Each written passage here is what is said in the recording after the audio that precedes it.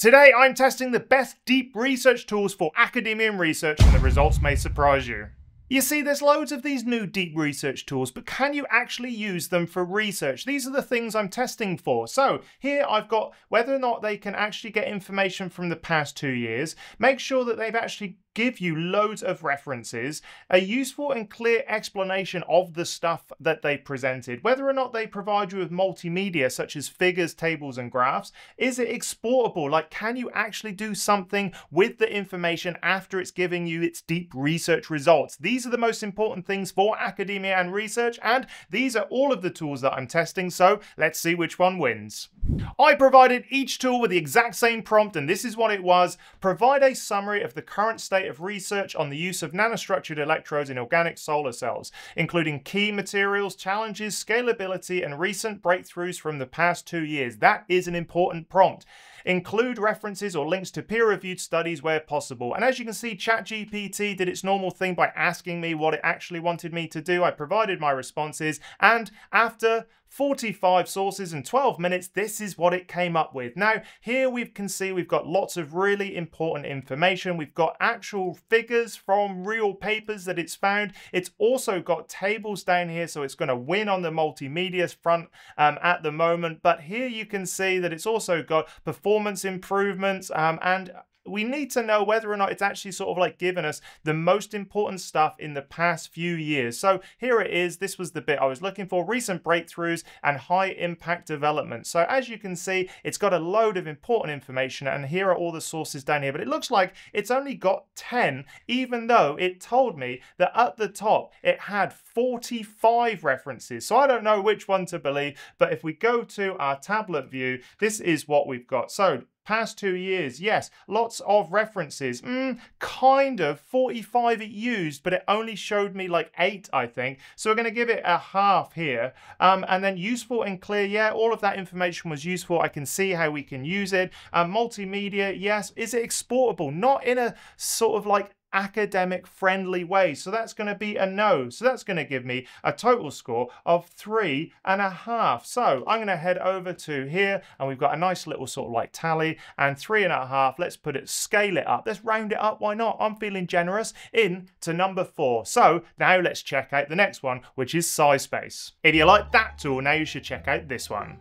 The next tool I'm testing is Scispace. Scispace is specifically for academia and research, and I'm using their deep review. This is what I chose up here. It got exactly the same prompt, and you can see that all of the research steps that it did down here to find all of the relevant papers. Now, Scispace is a little bit different because it kind of gives me this, the answers from the top 20 papers, and if you pay more, you actually get sort of like more responses. So here I've got top 20, and it's giving me a very small but very powerful, I think, review of the top 20 papers. So here we have the current state of research, and then we've got introduction, key materials, and then it gives me the key materials. And the thing about this is it's not really sort of useful in the sense that it gives me loads of text. It gives me lots of references, but not lots of text. So down here, you can see it's giving me a nice little table with everything in there. So I like that. That's a little multimedia check for it. But ultimately, the past 2 years, yeah, it's given me lots of information. And these are all the papers it found down here.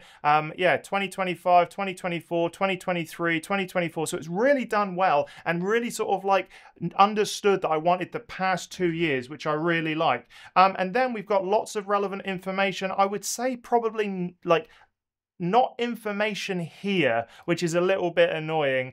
You know, not annoying, but it's not its strong point, I don't think, having lots of information. It just sort of like, you know, does a paragraph gives you a reference? Does a paragraph give you a reference? It's not like the other ones where there's lots and lots of information and written text. And you can't export this in any useful format as far as I can tell at the moment. So down here, you can actually export all of these references into, you know, whatever you're using, BibTeX, XML, RIS file if you're using any other sort of like reference manager. So overall, let's go to our tablet view, and let's have a look. Lots of useful references. I'd say yes, if you want just references, this found 200 and something, and it will give it to you in an exported list, so I like that. And then useful and clear, not as useful and clear as others. Exportable, the text isn't, but the references are, and so that gives us a total of 3. So the Scispace isn't quite doing as well as ChatGPT on the amount of information, but for a purely academic sense and getting those references, it's a better tool. But overall, as a deep research tool, it's not stacking up to ChatGPT at the moment. Okay, let's check out the next one. Stay around to the end because there's a surprising winner at the end of this video. The next one is Perplexity. You can see where we're going with this now. So here is exactly the same prompt, and this is all that it gave me. It gave me 49 sources, as you can see here, but let's just check this out because it's not quite 49 sources. You'll see what I mean in a minute, but ultimately this is all the information. It's completely referenced. You can click here and go out to the source, so I really like that. So in terms of deep research, it did well. 49 sources, you know, that's okay, but here's the thing. If you scroll down all the way to the bottom and go to this, export, you can export it as a PDF, but it only gives you 9 references. I don't really understand why there's a disconnect between the 49 and the 9. Maybe only 9 were suitable for this deep research, but ultimately, you know, it's a lot of text, but I really wish it would be really deeply sort of like cited like ChatGPT, and like you'll see the upcoming ones in a minute. There's one that does incredibly well with citations, which is, yeah, it was surprised me even. So is the information relevant? Absolutely. Is it a good overview? Yeah, I think it's done well. It stayed on track because with Perplexity, you can say only select information from academic peer-reviewed sources. So if we go over to our tablet view, Perplexity, yeah, the past 2 years, it really did give me something. Lots of relevant information. Well, I'm not quite sure, to be honest, if the 9 or 49 references were the lots of information. So I'm not sure if that's actually useful. Useful and clear. I'm going to give it a half because it really sort of like just didn't give me as much information as other tools can. And it's not super clear, you know, the way it's structured it. And there's no kind of like, you know, recent breakthroughs. It's not really as good as the other one. So I'm going to give it a half there. Multimedia, there was no multimedia in this one, unlike Scispace and ChatGPT with their tables and their graphs. And is it exportable? Perplexity is exportable as a PDF document, as other things, so you can go on and use it for other things in your academic workflow, but ultimately that leaves us with 1, 2.5. Oh, that sounds bad, doesn't it? But 2.5 Perplexity for academia and research, that's where it's at. We'll put it in 3 because I'm feeling generous. There it is. The next one is Gemini, and this one I was actually very, very impressed with. Let's check it out. So once again, I gave it exactly the same prompt, and this is what it gave me. Now, the thing about Gemini is that it gives lots of information and sources used in this project. All of these down here are, you know, all the sources that it found, and you can see it's loads and loads and loads and loads. If you export it to docs, this is what it looks like. And I was actually more impressed with it in its docs view than I was as its kind of like online user interface view. And you'll see what I mean in a minute, because you get this report and it is deep. It is the definition of deep research as far as I could tell, because you can see this has got 73. This is reference 73. It's got reference 1, and 4. And, you know, it just keeps on going, keeps on going. There's 28 pages with all of the references, which means that all the way down here, we have got 253 references. Now, if that isn't useful, I don't know what is. So you can export these to a BibTeX or an RAS file at the moment. That's not too bad, but ultimately this is what we're interested in here. We've got all of the information. It's really highly referenced. You can see that almost each sentence is referenced, which I really, really like. So if we head over to our tablet view, let's have a look. Past 2 years, yes, I checked a number of the different references, and it really did provide me with recent results. Lots of references. Yes, if I could give it 2 ticks there, this would be the winner if you just want loads and loads of references in a really highly, oh, I had to swallow, referenced like report. Useful and clear. I really like it. Yes, multimedia, none that I saw. And is it exportable? Yes, as you can see, we got it out to docs. So this one is 1, 2, 3. I'm going to give it 4 actually, because I'm going to give it 2 for that lots of references, because that's super useful. And yeah, lots and lots of references. Love that. Which means that Gemini at the moment, if we go to our leaderboard, is up here with ChatGPT. ChatGPT, not as many references, but if you really want that sort of like lots of detailed information, ChatGPT really did well. ChatGPT and Gemini are kind of equal footing at the moment for different reasons. Yeah. Stay around because this next tool is really interesting.